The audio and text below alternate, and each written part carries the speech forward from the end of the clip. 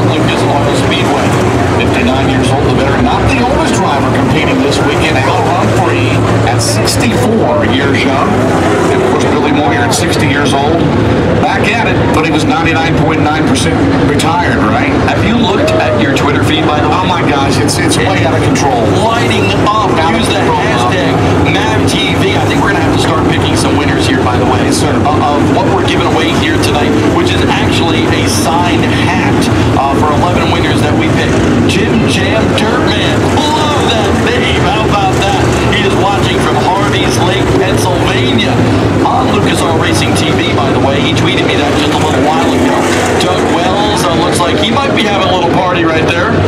Bowling Green, Kentucky. Welcome, Doug, to the broadcast. A lot of Pro Bowling League action going on in that city. And here's a cool situation. Haley Martin camped out in Lake Fort Gibson watching the Show Me 100 on TV. That's a unique setup as well. Maybe I'm not convinced my wife to let me do that with her kid. Like Dana Wilson right here. Got a pool party. Yeah, I'm kidding. I'd be a kid's pool, but it's a pool party. There you go. It's been hot enough around the country this weekend. I'd certainly do it. Bradley McCaskill, how about this Lake Bottle stock car racer from North Carolina? A winner many times over at many tracks in that area. That's my area. You can tell I know Bradley pretty well. Hanging out and watching the Show Me 100. How you doing, Bradley? And of course, Roger Phillips as well. A big happy Memorial Day, he says. And of course, we will not forget those who have sacrificed and died defending our country. Thank you so much to all. Well, Maddie Mullen in the house here, right here at the Show Me 100. Hello, Maddie, and her friends there. Put your hands in the air, Maddie. Having fun with the girls here at Lucas Oil Speedway tonight. Got a ton watching from Indiana back home. A lot of rainouts throughout the country tonight, so a lot of fans got home early. So you're watching us live here on MAV TV and Lucas Oil Racing TV. Bob, glad to have you in Milwaukee, folks.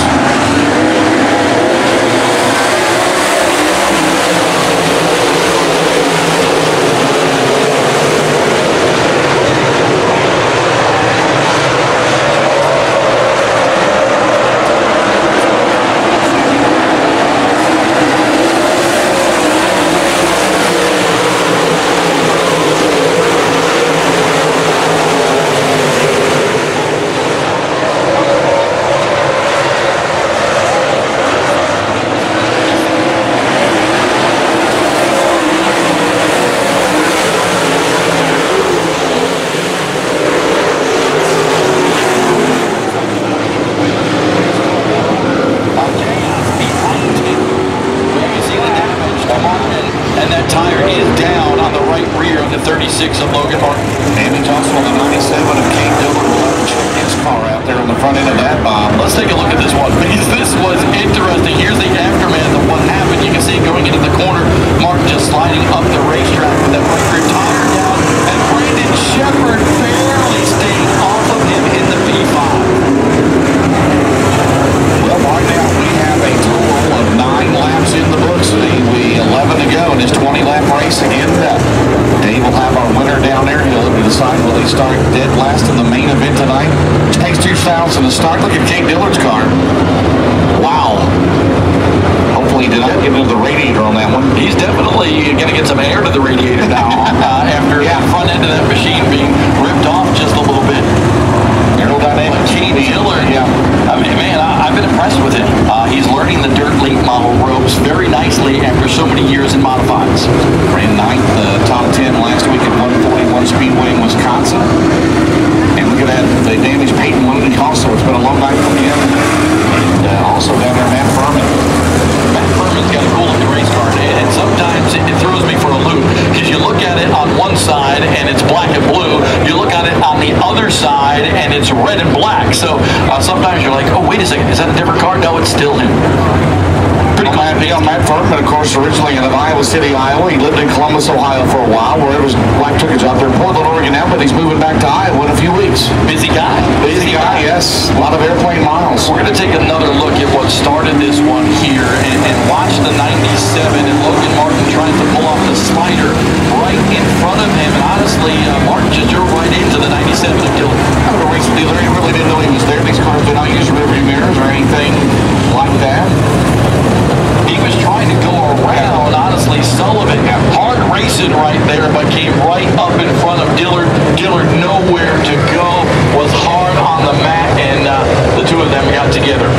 see what Cade Dillard's going to do. Looks like he may go to the pit area here. There's Peyton Looney. A great run here a year ago, making the show the overall fast qualifier, but it looks like his night may have come to an end, Bob. Yeah, it was a sweet Show Me 100 1 year ago. There's Dillard going to the pit area to fix that machine. Don't know if his night is done or not. Still some big names in this one. You think about Sullivan riding second to Jimmy Mars. You see Brandon Shepard is back there running about the 7th spot. Frank Heckenast Jr. in the 99 is just in front of him. So still got a long way to go in this one. Still over halfway left in this race. Talked about Chris Davis, Midwest Sheet Metal, based in Springfield, Missouri. All that he does for all these racers, the racetracks, and everything. And not only Lucas Oil Series, providing the spoilers, the Day Glow Orange spoilers, indicating the current points leader. This right now is Jonathan Davenport. Well, 11 to go. We're going to double him up behind Jimmy Mars. Of course, the biggest win of his career came in 1997 when he won the Chevrolet Mark Raymond Eldora Speedway. Coming up here on MAV TV, including Lucas Oil Pro Motocross. Plenty of racing action from them, including a couple of ARCA Racing Series presented by Menards events June 8th at Michigan International Speedway, the 2-mile facility in Brooklyn, Michigan, and then the small track, Madison International Speedway in Oregon, Wisconsin. You will be there. I will. Absolutely. They're live. And actually that weekend I go straight from Madison, Wisconsin with my buddy Scott McLemore, and we go to Clash of the Mag in Mississippi. Will you be doing the Potawatomi? Will you be doing the Potawatomi in Wisconsin?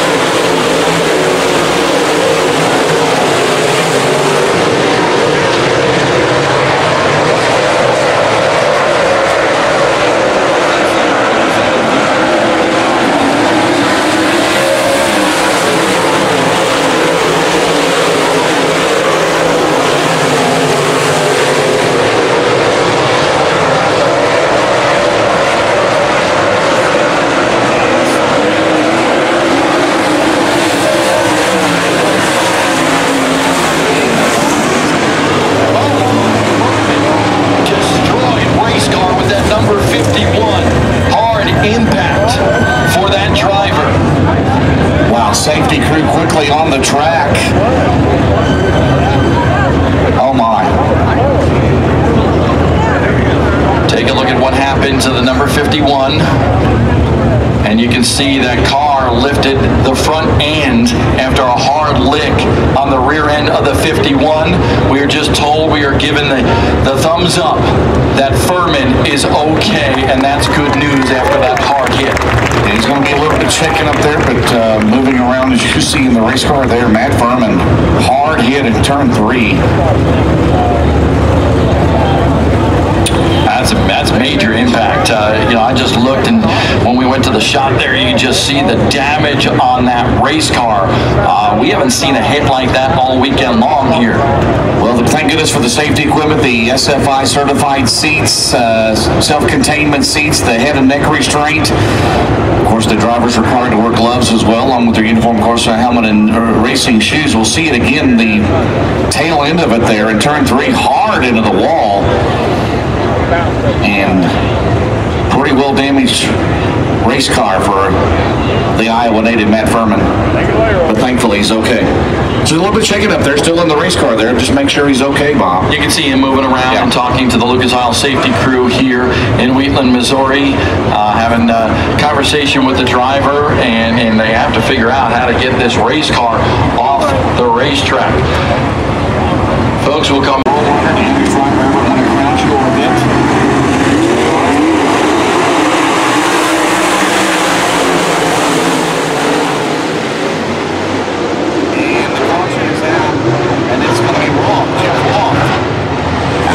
Arkansas. By the way, that's the car that Tony Jackson Jr. is going to run in the feature, so they've got some damage on that car already now. So a little work to be done. We'll take a look at what happened here to Roth down in the corner to bring out another caution 11 laps into this 20-lap race. Now they just all got bunched up there, and Vandenberg just hit that inside tire. and then Roberts just stopped down there. Vandenberg hit him with the left rear tire too, so we'll have to see. Watch this. Hits it down there, and that tire can do a lot more damage than you'd think, honestly. I believe the left rear might be down. Number 15.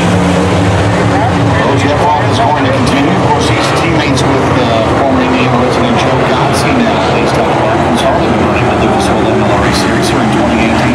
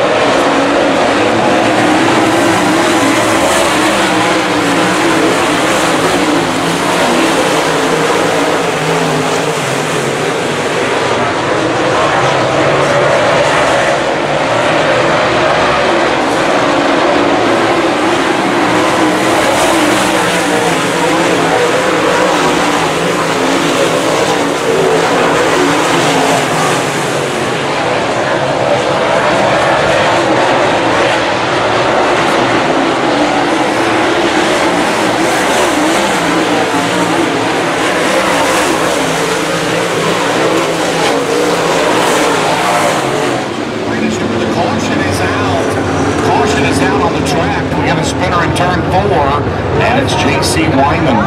Wyman, the Griswold, Iowa driver. Brandon Shepard had went up to the top off against the wall, and he was starting to come on here, so that caution will help him out. He'll restart 5th here in this Midwest Show Me Challenge. There you see it as Wyman turns around heading into turn 3. Duty there in the 15 was right around the mix there with J.C. Wyman, and now J.C. Wyman taking that Ford machine back to the pit area. Well, 13 cars still left running.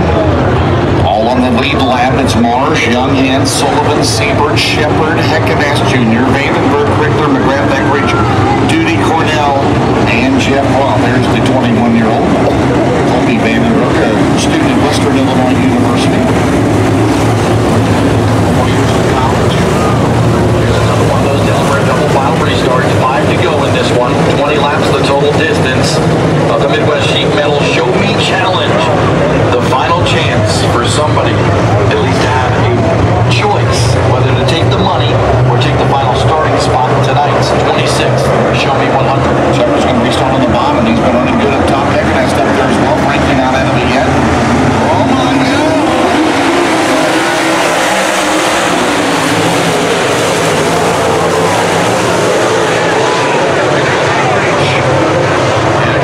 Vandenberg and Eckridge involved in that. Well, there were 13 cars.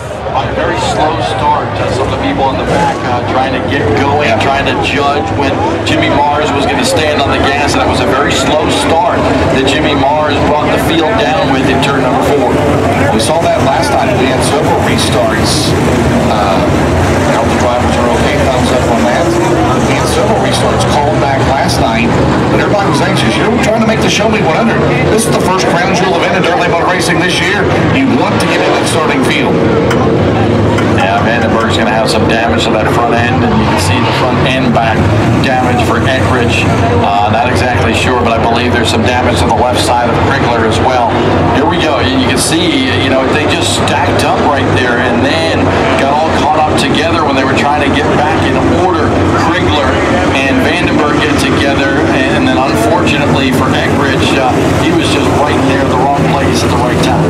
The veteran driver on the box line up on 2 wheels there. We'll see it again here from this vantage point in turn 3. Look at Mitch McGrath up on the left. Wow. Krigler, Vandenberg. Several cars involved in this. So, whoa, boy, Dave Eckridge really a hard hit there. But you saw it actually started even before that. Some guys kind of getting jacked up a little bit. Look at Chase Younghans and Austin Siebert and Brandon Shepard, and that caused honestly Vandenberg to go to the outside, and Krigler was already out of shape, and the two got together and then collected Eckridge. We'll see how many will continue. Mars will still be the leader. There's 5 laps to go now, 15 in the books. Chase Younghans will be second. In dirt late model racing throughout time. Here we go. 7 cars left.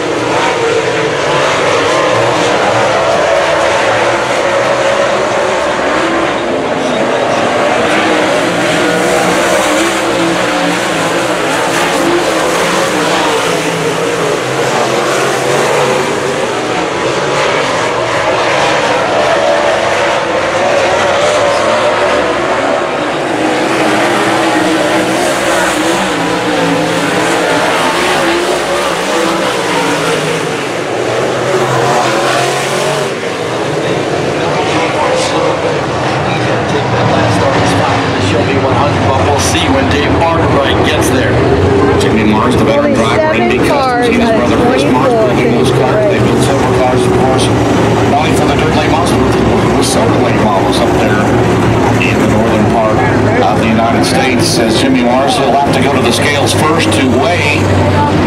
Chase Younghans second, Sullivan third, Shepard fourth, and Eckridge fifth. Brandon Shepard not in the Show Me 100. Who would have bet on that? Let's take a look at the Lucas Oil Reese recap for this show.